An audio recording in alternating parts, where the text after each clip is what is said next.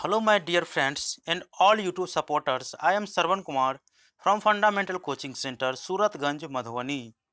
प्यारे दोस्त, इस वीडियो में बताने वाला हूँ कि 10 मार्च 2019 को जो CET B.Ed इंट्रांस का टेस्ट हुआ, उसका आंसर्स की बताऊँगा। तो बने रहिए हमारे साथ। दोस्त, यदि आप चैनल सब्सक्राइब नहीं किए हैं तो नीचे जो लाल कलर का सब्सक्राइब बटन है उसे दबा करके मेरे चैनल को सब्सक्राइब कर लीजिए और साइड में जो बेल आइकन आएगा उसे भी दबा दीजिए। इससे होगा कि मैं कोई भी वीडियो अपलोड करूंगा तो नोटिफिकेशन आप तक पहुंच जाएगा। तो दोस्तों, इस वीडियो में बताने वाला हूं कि आज जो बिहार CET B.Ed का एग्ज़ाम हुआ उसका आंसर की बताऊंगा। उसमें से मैं सेक्शन 3 बताऊंगा जो कि सेक्शन 3 में है। आपको मैं दिखा देता हूँ। सेक्शन 3 जो है, देखिए यहाँ पे सेक्शन 3 में जो है वो लॉजिकल एंड एनालिटिकल रीजनिंग है। तो इसमें मैं आपको बताऊंगा आंसर। पहले मैं लॉजिकल एंड एनालिटिकल रीजनिंग के बारे में बताऊंगा, उसके बाद धीरे धीरे जो सीरीज है, सेक्शन है, उसे मैं पूरा कर दूंगा।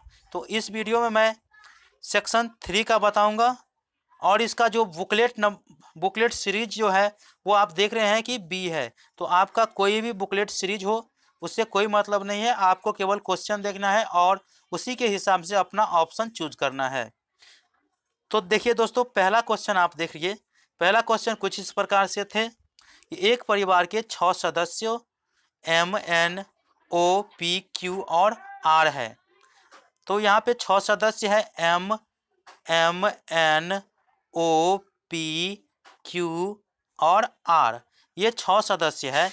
उसमें से देखिए आप टर्म्स एंड कंडीशन जो है आप देखिए, R की बहन O है। देखिए यहाँ पे देखिए R की जो है बहन जो है वो है, वे सिस्टर है, ठीक। उसके बाद यहाँ पे देखिए R की माँ का बहनोई N है। R के जो माँ होगा, तो माँ तो अभी दिया नहीं है, मान लीजिए यहाँ पे जो है, यहाँ पे माता, तो माता लिख दीजिए। माता का बहनोई, बहनोई जो है वो N है। ये क्या है? बहनोई।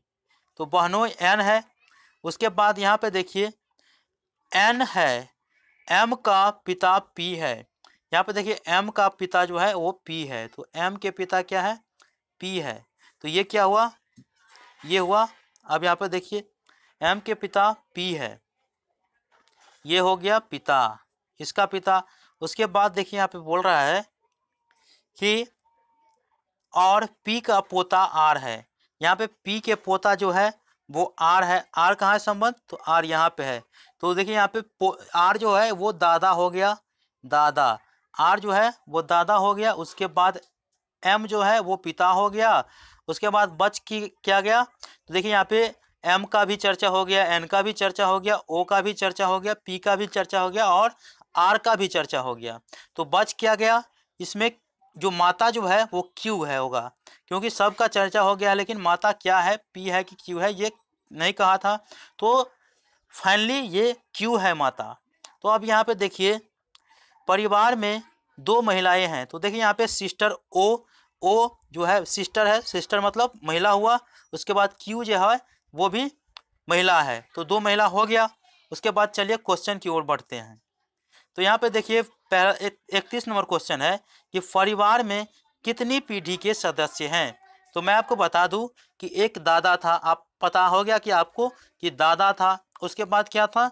दादा के बाद आपका पिता था, तो 2 पीढ़ी। उसके बाद पिता के बाद पोता आया, पोता आया, तो कितने पीढ़ी हुआ?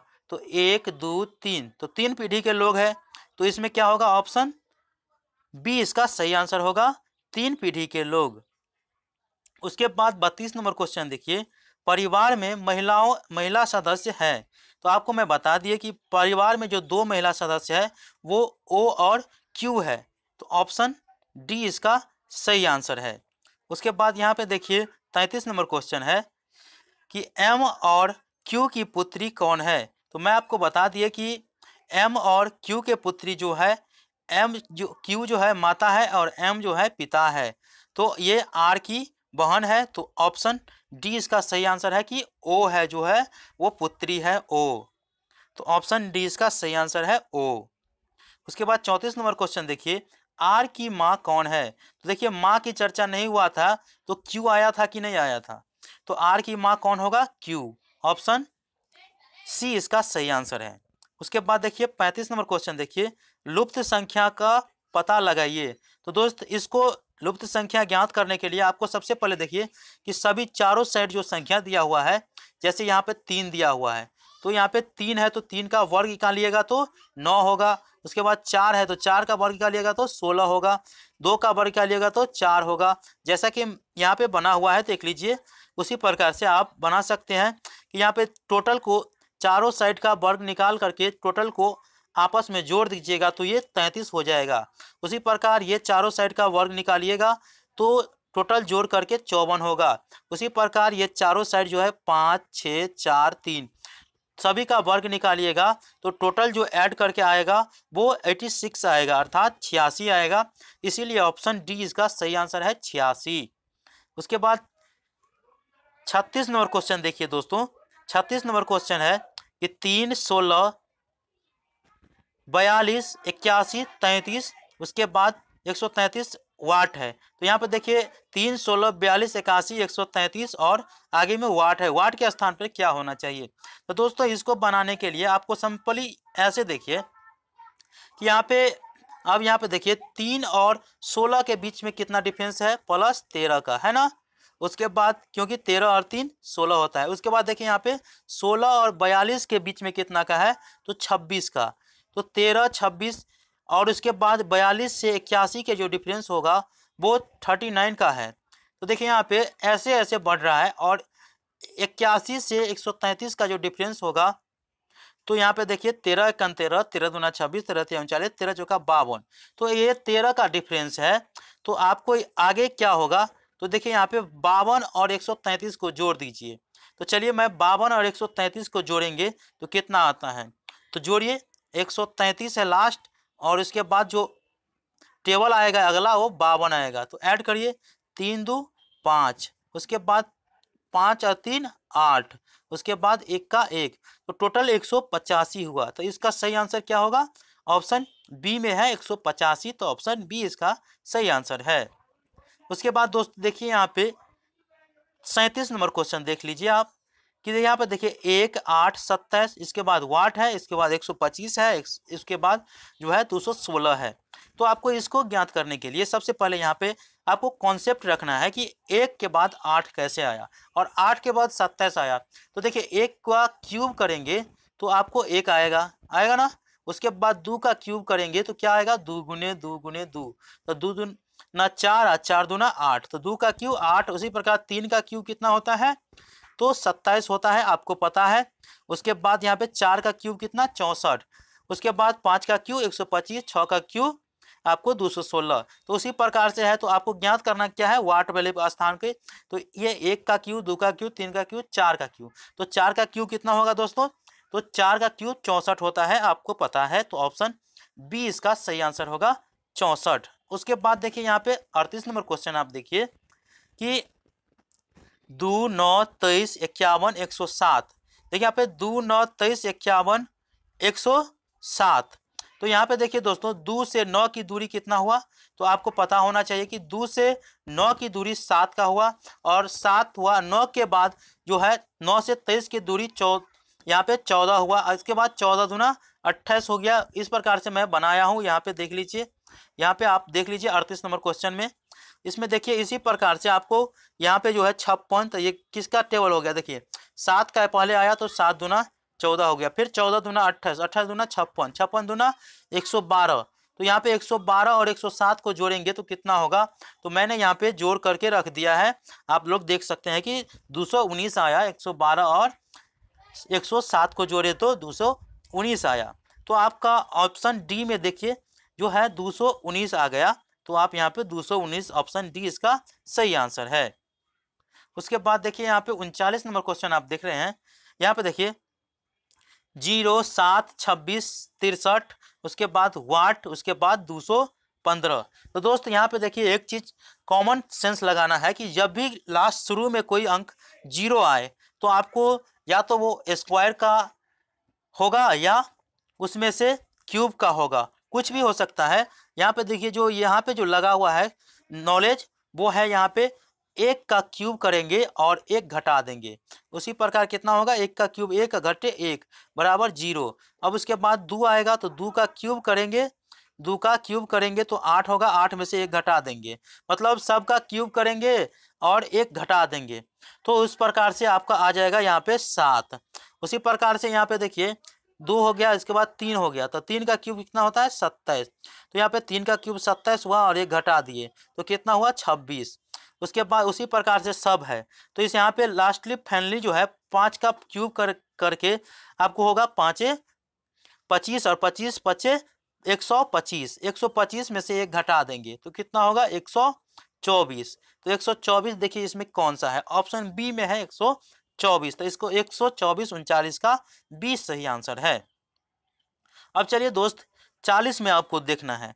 देखिए दोस्तों 40 में आपको इस प्रकार से देखिए, यदि BOY वाई को यहाँ पे AA QZ के रूप में कूटबद्ध किया जाता है तो CAT कैट को किस रूप में कूटबद्ध किया जाएगा। तो दोस्तों यहाँ पे कॉमन सेंस लगाना है कि यदि एक अंक को 2 बार लिखा गया है तो आपको इसी प्रकार से 2 बार लिखना है, ठीक है। तो यहाँ पे देखिए अगर BOY वाई को क्या लिखता है AA और Z लिखता है, तो देखिए यहाँ पे बी से देखिए यहाँ पे अगर हम B देते हैं तो B से यहाँ पे देखिए A की दूरी, तो B एक ऋणात्मक होता है क्योंकि B से A में जाएगा तो एक घट जाएगा।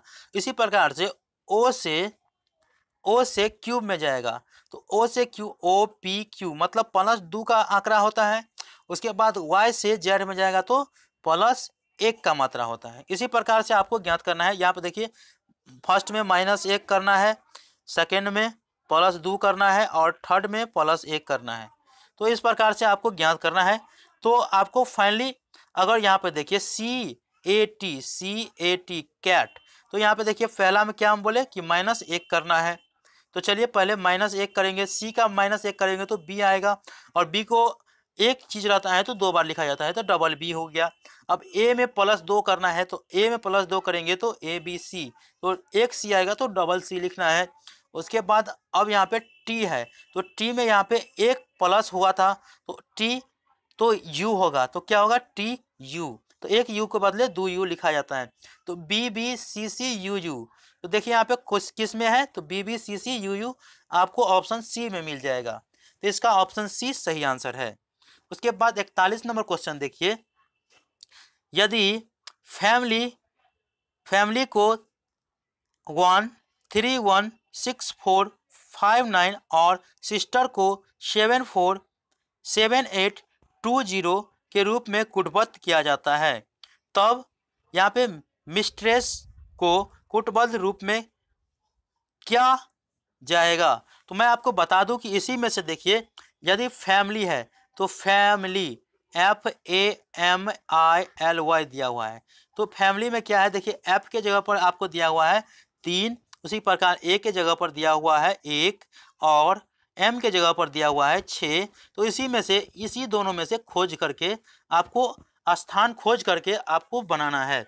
तो दोस्तों फाइनली आपको स्थान खोजिएगा तो आपको कितना आएगा, यहाँ पे मैं बनाया हुआ हूँ, यहाँ पे देखिए M, तो M कहाँ पे है तो यहाँ पे देखिए M से आपको स्थान मिला लेना है, M 6 में मिलता है, 3 नंबर में आपको 6 मिल जाता है M, तो सब मिलाइएगा तो आपको आएगा 64 78 0 277, जैसा कि मैं यहाँ पे ज्ञात किया हूँ। तो इसमें जो आपका करेक्ट आंसर होगा 64 78 0 277, इसका ऑप्शन डी इसका सही आंसर हो जाएगा।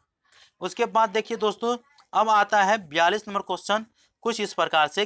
पहले देखिए 42 से 46 तक एक ही क्वेश्चन है जिसमें आपको बनाना है। तो देखिए दोस्तों आपको सबसे पहले निम्नलिखित अनुच्छेद को पढ़े और दिए गए प्रश्नों को उत्तर दें। तो यहाँ पे देखिए दोस्तों सबसे पहले आपको A और B क्रिकेट और टेनिस खेलते हैं, A और B जो है वो क्रिकेट और टेनिस खेलता है, ठीक है।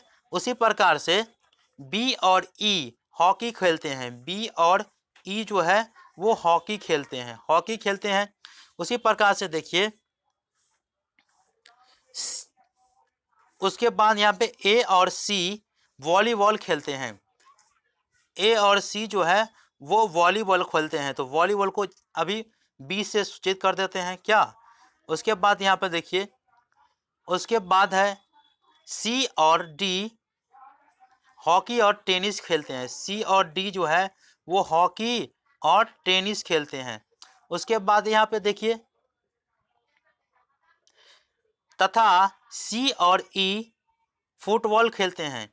यहाँ पे सी और ई जो है वो फुटबॉल खेलते हैं, फुटबॉल को ऐप कह देते हैं तब तक। तो अब यहाँ पे देखिए 42 नंबर क्वेश्चन आपको दिखाई दिया है कि कौन क्रिकेट टेनिस और वॉलीबॉल खेलता है। तो दोस्त इसमें मिला लेना है कि कौन क्रिकेट टेनिस और वॉलीबॉल खेलता है। तो देखिए यहाँ पे क्रिकेट, तो यहाँ पे देखिए ऑप्शन में है आपका देखिए ए, तो ए देखिए ए क्रिकेट भी खेलता है, टेनिस भी खेलता है, और यहाँ पे वॉलीबॉल को बी से सूचित करते हैं। तो वॉलीबॉल या तो सी खेलेगा या ए खेलेगा। तो इसमें देखिए सी अगर वॉलीबॉल खेलता है तो सी एक फुटबॉल भी खेलता है, लेकिन सी जो है वो क्रिकेट नहीं खेलता है। तो इसका ऑप्शन ए सही आंसर है। तो इसका ऑप्शन ए जो है वो डी में था, तो 42 का डी हो जाएगा। उसके बाद यहाँ पे देखिए दोस्तों 43, तो 43 में आपको देखिए यहाँ पे कौन हॉकी क्रिकेट और टेनिस खेलता है। तो मैं आपको बता दूं कि हॉकी क्रिकेट टेनिस जो खेलता है वो बी खेलता है। तो ऑप्शन बी इसका सही आंसर है, बी का बी। उसके बाद यहाँ पे 44 नंबर क्वेश्चन देखिए कौन केवल हॉकी और टेनिस खेलता है। तो मैं आपको बता दूं कि जो केवल हॉकी और टेनिस खेलने वाला व्यक्ति है वो ऑप्शन सी जो है डी जो है वो केवल हॉकी और टेनिस खेलने वाला व्यक्ति है, बाकी कुछ नहीं खेलता है। तो ऑप्शन सी इसका सही आंसर है। उसके बाद यहाँ पर देखिए दोस्तों 45 नंबर क्वेश्चन है कि कौन वॉलीबॉल हॉकी टेनिस और फुटबॉल खेलता है। तो मैं आपको बता दूं वॉलीबॉल टेनिस हॉकी और फुटबॉल जो है वो आपको सी खेलता है। इसका ऑप्शन बी में है सी, तो ऑप्शन बी इसका सही आंसर होगा। उसके बाद 46 नंबर क्वेश्चन देखिए कि टेनिस नहीं खेलता है, तो कौन टेनिस नहीं खेलता है। तो मैं आपको बता दूं ई जो है वो टेनिस नहीं खेलता है, तो ऑप्शन सी में ई है, तो ऑप्शन सी इसका सही आंसर होगा। अब चलिए यहाँ पे जो है 47 से 49 नंबर क्वेश्चन जो है वो आपको ध्यानपूर्वक पढ़ना है, उसके बाद प्रश्नों को उत्तर देना है। तो देखिए दोस्तों इसमें आपको कुछ ध्यानपूर्वक पढ़िएगा, उसके बाद ही आप बना पाइएगा, क्योंकि इसमें लेन देन की बात चल रहा है। देखिए जैसे ए बी सी डी और ई सभी के पास 6 गेंद है, तो A B C D E सभी के पास जो है वो 6 गेंद है, सभी के पास 6 गेंद है। उसके बाद देखिए बी 2 गेंद ई को देता है, तो बी अगर 2 गेंद ई को देगा तो बी के पास कितना गेंद बच जाएगा, 4 बच जाएगा, और ई के पास कितना हो जाएगा, 8 होगा कि नहीं। उसके बाद देखिए यहाँ पे बी 2 गेंद देता है ई को। उसके बाद यहाँ पे देखिए जिसने एक गेंद डी को दी, तो यहाँ पे देखिए अगर ई जो है एक गेंद डी को दे देगा तो उसके पास कितना बचेगा, 7, और इसके पास भी हो जाएगा 7, होगा कि नहीं होगा, 7 हो जाएगा। उसके बाद देखिए ए 4 गेंद सी को दे देता है, ए जो है वो 4 गेंद सी को दे देता है। तो चलिए ए अगर 4 गेंद सी को देता है तो ए के पास कितना बच जाएगा, 2, उसके बाद सी के पास 6 और 4 10 बच जाएगा, 10 हो जाएगा। तो उसके बाद देखिए यहाँ पे जो 2 गेंद बी को देता है, तो 10 में से 2 गेंद अगर बी को दे देता है तो 8 गेंद बचेगा, तो उसमें बी कितना हो जाएगा, 6 गेंद हो जाएगा, परिणाम 6 गेंद। उसके बाद देखिए बी 3 गेंद डी को देता है, तो बी जो है 3 गेंद अगर डी को देगा तो यहाँ पे 3 गेंद बच जाएगा बी को, और डी को जो है 7 3 10 गेंद हो जाएगा। उसके बाद यहाँ पे देखिए जो एक गेंद ए को दे देता है, अगर ये एक गेंद दे देगा ए को तो यहाँ पे 9 बच जाएगा और ए 3 हो जाएगा। इस प्रकार से आप ध्यानपूर्वक देख लीजिए कि कितना है, 3 3 9 7, आपको याद रखना है कि 3 3 8 9 7, तो 3 3 8 9 7, ABCDE 3 3 8 9 7। तो अब यहाँ पे देखिए 47 नंबर क्वेश्चन है, सी के पास कितनी गेंद है। तो मैं आपको बता दूं सी के पास जो बचा था वो 8 बचा था। ऑप्शन सी इसका सही आंसर है 8। उसके बाद देखिए 53 नंबर क्वेश्चन देखिए, यहाँ पे 53 नंबर क्वेश्चन 47 48 हम आपको दिखा रहे हैं। हाँ तो दोस्तों यहाँ पे देखिए 48 नंबर क्वेश्चन है, अब सबसे अधिक गेंद किसके पास है। तो मैं आपको बता दूं कि सबसे अधिक गेंद जो है वो डी के पास है, जो कि है डी के पास कितना गेंद बचा था, वो 9 गेंद बचा था। तो सबसे अधिक 9 गेंद डी के पास था, तो डी इसमें ऑप्शन सी में आंसर है। तो ऑप्शन सी इसका सही आंसर होगा। उसके बाद देखिए यहाँ पे 49 नंबर क्वेश्चन देखिए कि बी के पास कितनी गेंद है। तो मैं आपको बता दूं कि बी के पास केवल 3 ही गेंद बचा था, वो आप देख ही लिए हैं। तो केवल 3 गेंद, तो ऑप्शन डी इसका सही आंसर है 3। उसके बाद देखिए 50 नंबर क्वेश्चन आपको मैं दिखा रहा हूं। 50 नंबर क्वेश्चन में देखिए बहुत ही सरल क्वेश्चन है कि 16 सेंटीमीटर कपड़े की कीमत 60 रुपया है। यहाँ पे देखिए 16 सेंटीमीटर कपड़े की कीमत 60 रुपया है, 60 रुपया है। तो यहाँ पे बोल रहा है कि 6 सेंटीमीटर की कीमत की गणना करें। तो देखिए यहाँ पे दोस्तों ये एकांकी नियम है, इसमें आपको सबसे पहले एक का मान ज्ञात करना पड़ेगा। एकांकी नियम में एक का मान ज्ञात करना पड़ेगा। तो चलिए मैं पहले एक का मान ज्ञात कर लेता हूँ। तो एक का मान तो 60 में 16 से भाग देंगे, 60 में 16 से भाग देंगे। 16 से भाग देने के बाद आपको परिणाम जो आएगा वो इसका जो होगा, अब काट दीजिए। काटने के बाद आपको कितना आएगा, यहाँ पे 30 हो जाएगा। 30 के बाद इतना, तो इसका जो सही आंसर होगा वो यहाँ पे देख लीजिए, पहले जो परिणाम होगा एक का मान वो होगा 3.75। आपको काटने के बाद इतना आ जाएगा भाग दे करके, तो 3.75 जो है वो एक का मान हुआ। तो यहाँ पे 6 सेंटीमीटर का पूछ रहा है, तो 6 से गुना कर दीजिए इसको।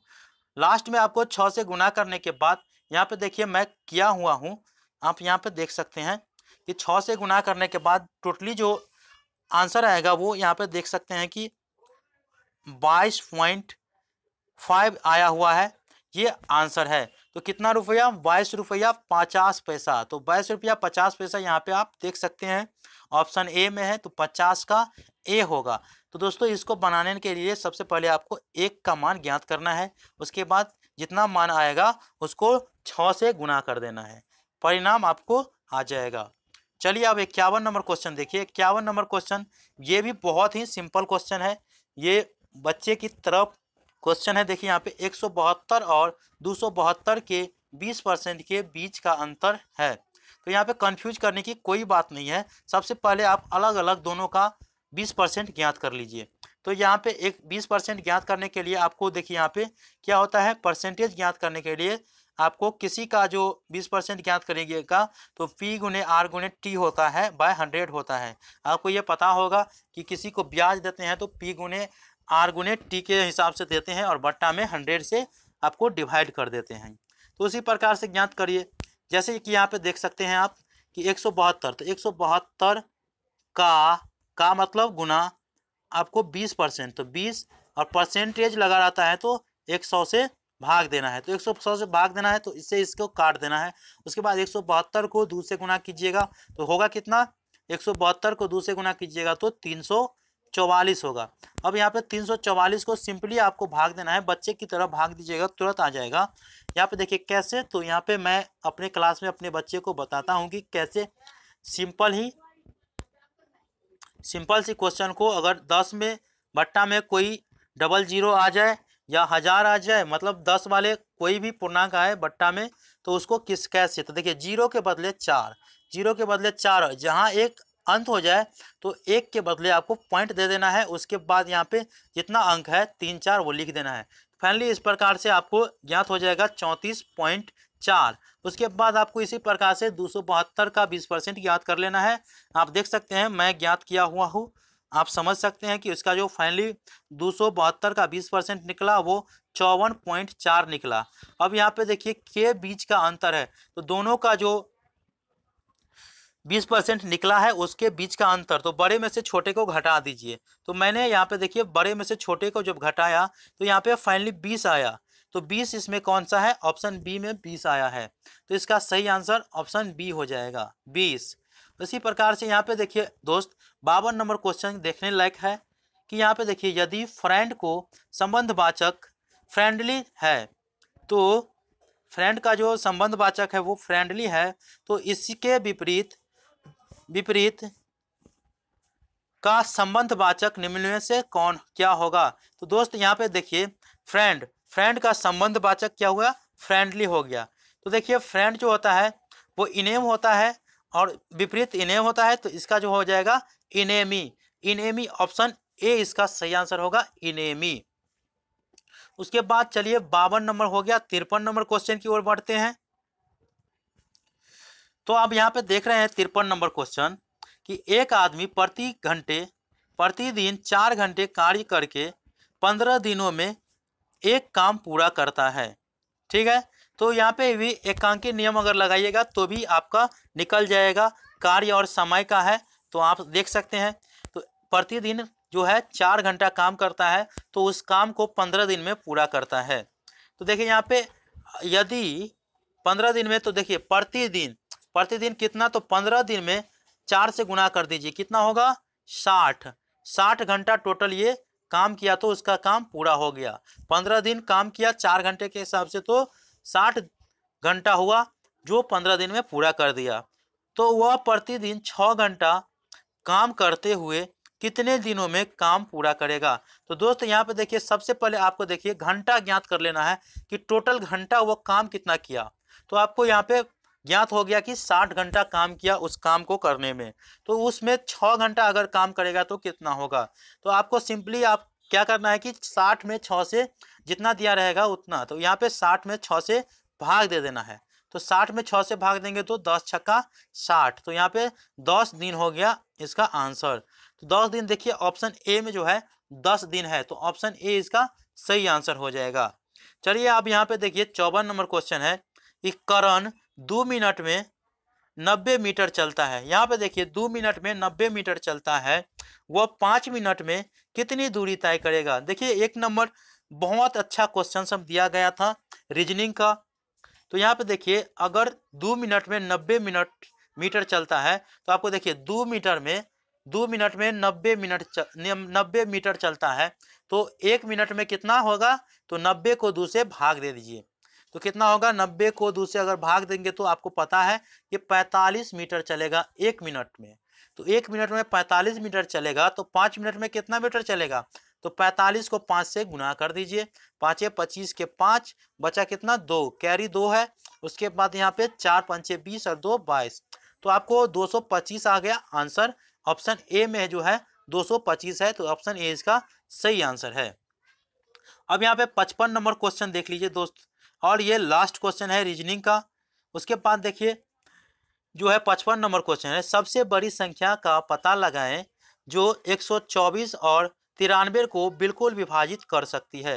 तो यहाँ पे देखिए 124 और 93 को विभाजित करने के लिए आपको जो ऑप्शन में संख्या 31 दिया गया है वो सही होगा। कैसे, तो देखिए अगर हम 24 से अगर हम इसको विभाजित करेंगे तो 124 को देखिए और 93 को देखिए, दोनों नहीं कट पाएगा।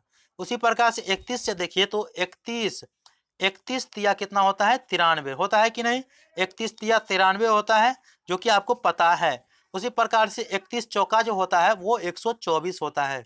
तो 31 तिया 93 और 31 चौका 124, मतलब 31 से ये कट जाती है। तो ऑप्शन बी में जो है 31 इसका सही आंसर है।